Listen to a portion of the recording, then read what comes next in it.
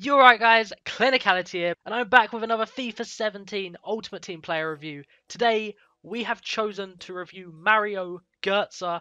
He didn't have the best time at Bayern, he's now back at Dortmund and hopefully he can carry on improving. And you can see on screen the team that we built him into. A 4-2-2 is the formation I decided to go with. Not usually a favourite of mine, but seeing as the game is brand new, I wanted to try out a few different formations to see what works best, and it wasn't a bad formation either.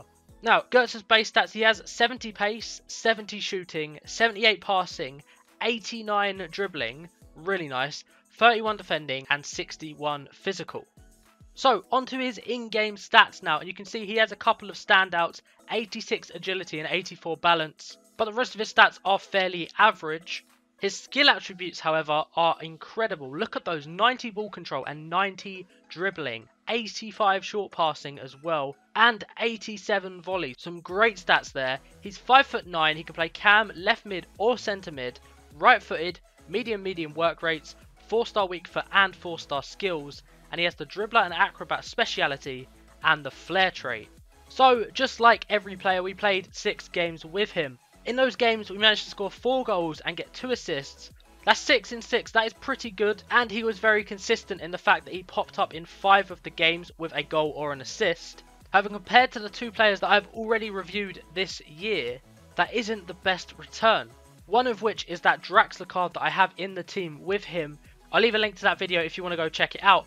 But as I say, Gotze isn't terrible, but he does also have some very clear flaws.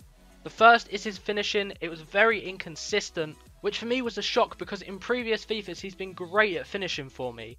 And also his strength, which is kind of expected as a cam, most players aren't going to be strong. But along with those very clear flaws, he also has very clear positive attributes. His dribbling is insane, he turns really well on the ball. If you're the type of guy that likes to use their cam, dribble through teams, he can do it for you. Obviously, he has those 4-star skills as well. They combine really well with his dribbling.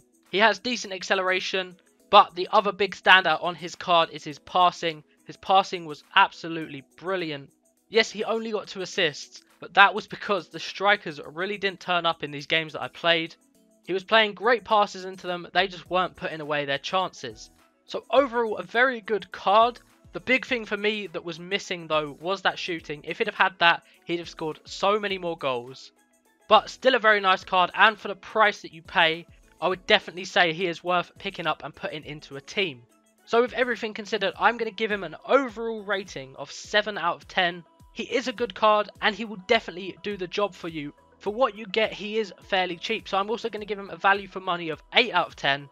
So overall, a nice card to use, particularly for those starter teams. However, there definitely will be some better attacking mids on this game for sure.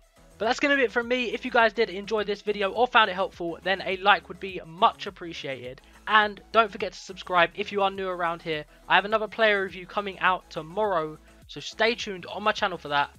I will see you guys in the next one. Take it easy.